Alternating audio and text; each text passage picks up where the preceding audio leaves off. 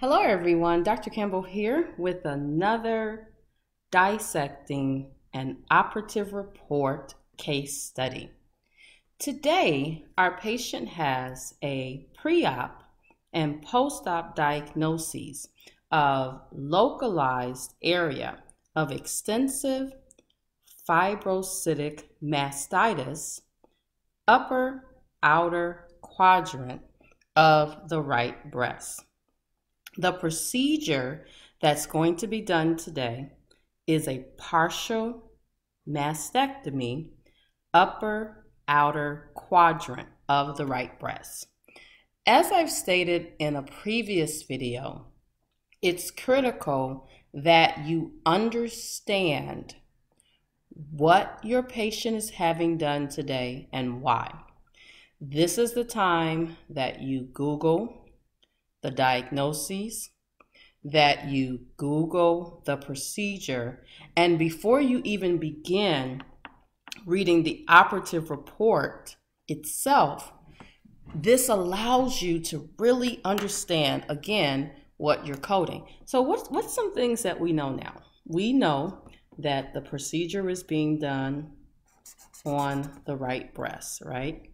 We also know that it was a partial mastectomy.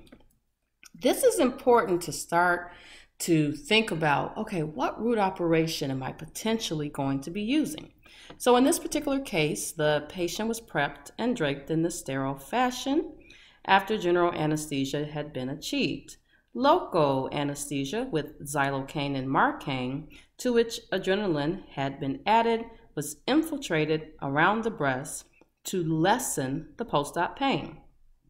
This patient had localized area of extensive fibrocytic mastitis in the upper outer quadrant of the right breast, which was persistently tender. We made an infra-areola incision around the upper outer quadrant of the right breast and then undermined the skin to the upper outer quadrant.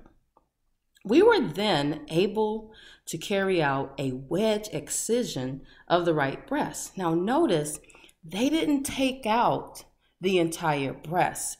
They took out a quadrant. Notice he said wedge insection. Let's excision it. Let's highlight that. It was a wedge excision. It was a quadrant of the breast. So traditional quadrectomy and a partial mastectomy type. And the specimen was sent to the lab for histologic frozen section. This revealed the benign fibrocytic mastitis without any evidence of malignancy. So the one question I know you probably are wondering, well, was this diagnostic? No, it wasn't a diagnostic procedure. He knew it was fibrocytic mastitis from the beginning, guys. So just because you see that a specimen was sent to a lab, that doesn't mean that it's diagnostic, okay? And we'll talk about diagnostic qualifiers in a different segment. So after that, they stopped the bleeding and then they closed the patient's area up. So of course, you know, we have to get our ICD-10 PCS manual out. And for this one, I'm pretty sure that most of you said, okay, I know this is excision. And this is excision because the physician only took out part of the body part. So from there, what we do is under excision, we're going to go in alphabetical order. Notice in my version of the ICD-10 PCS how I have this first gray line here.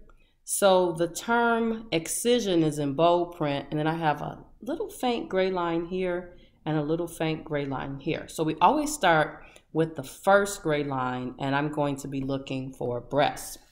So I'm looking and I see artery and arm. So this particular case, I'm going to have to turn the page to locate breast.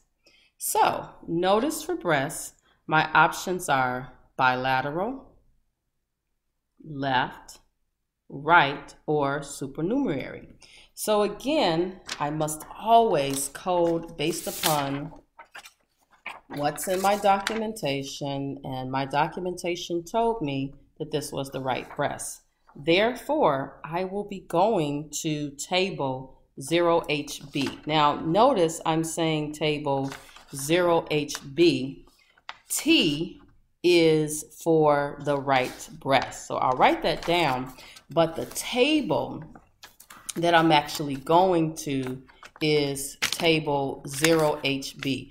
Notice in the upper right hand corner you have the 3-digit tables there, and so you just turn over until you locate the table. Notice it begins with 0H here and then a number, and so I want 0HB, so I keep turning and look what I have, 0HB.